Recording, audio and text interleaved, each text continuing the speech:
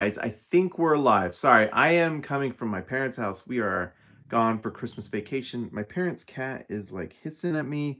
So we'll see how this goes. But as who have now won 6 of their last 8 games, they are looking like a team that is going to make a push for the playoffs, maybe a possible play-in team, but most importantly, they're trying to convey that pick. And I mean, I guess we can cover that really fast tonight.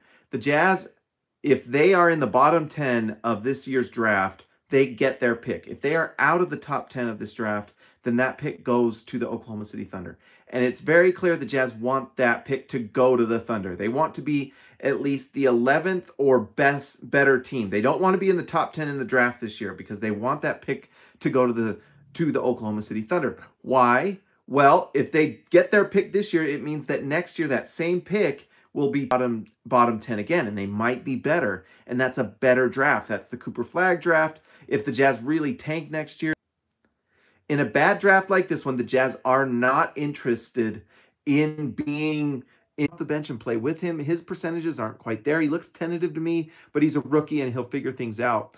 What was interesting, there were some lineups in this Jazz game that really won the game, and they were all bench lineups. The starting unit was not all that great. John Collins, Chris Dunn, 4, and even at the 5 at times in this game, and it absolutely blew the doors off the Spurs. They had no answer. Utah at one point was almost up 30 against this.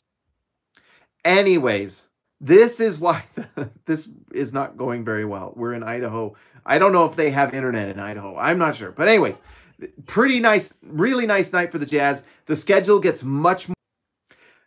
I don't know where that left off. Anyways, the other thing for this Jazz team is if this pick does not convey, it's a possibility that they lose some of their swaps from the Wolves and the Cavaliers in the future. This is the last thing we're going to say. This was a terrible live. I'm sorry. But the chant for this season is all the way to convey because the Jazz team as the season goes along.